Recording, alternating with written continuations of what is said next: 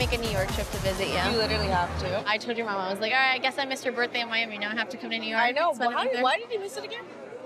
We were doing something at the same exact time. With Rish, right? Mm-hmm. We went on a gondola ride. Oh my God. Proposal vibes? No, just date vibes. Okay. Date vibes. Yeah, nice date vibes. I love you guys together. I know. Hello, handsome. Hey, gorgeous. Look at you. How are you? Look at you. You're part of the decor. You having fun? Yeah, watching the kids, like Wow. Monica and Rish, you know. I'm glad they got over that ugliness a few weeks ago. Well, I think everybody goes through ups and All of downs. us, yeah. Because, you know, Monica's concerned, when is he going to propose? Or I know. so last night at the Sangeet, I just had a talk with him. Really? Okay. But about all of this? Yeah. The other day, Monica started crying. Who wants to see their baby cry? No. Especially their daughter. So I told him, it's like, Rishi, come on. And he's like, my plan is to do it before her birthday. But Uncle, let me ask you, was he coming from a genuine place? Because you also don't want to pressure him into doing something he's not ready for, because then Monica will suffer. Exactly. I'm not pressuring him. I was just trying to find out, you know, what the plan is. Yeah. I just hope that the timing for them is perfect, because Uncle, you and I both know timing is everything in a relationship. Where do you see your relationship with Rish going?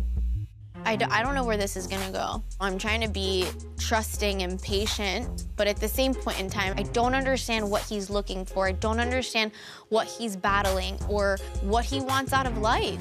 And I don't think he knows either.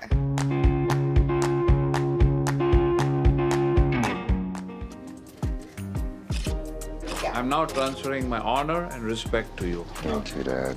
God bless you. Keep the honor going, okay?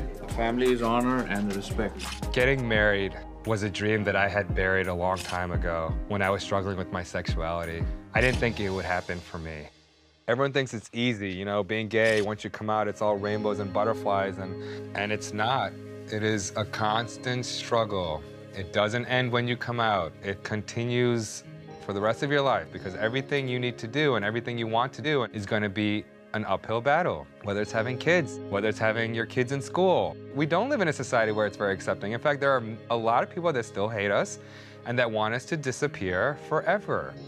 We as gay men want the simple validation and recognition that everyone else gets, but we have to fight for it.